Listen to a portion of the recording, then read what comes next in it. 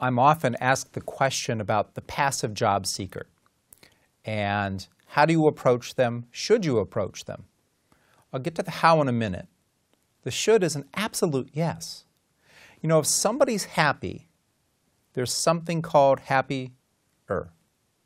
And if you think about it for a minute, if you think about why you are happy, I know you can come up with at least 3 or 4 things that would make you happier. Well, the same is true for people out there. And this is why we have to approach passive candidates. That also leads us to the how. You talk to people about happier.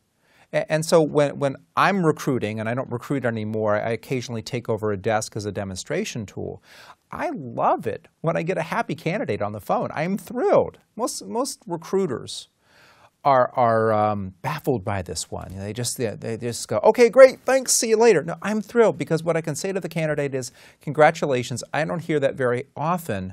I'm curious what would make you happier.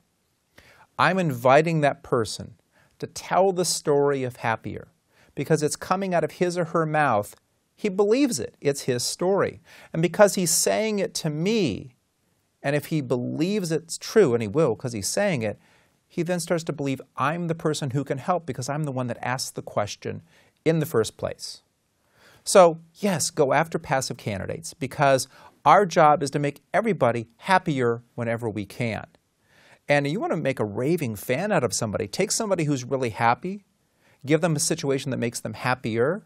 You've made their life better, but your life gets better too because think of the referrals you'll get as a reward.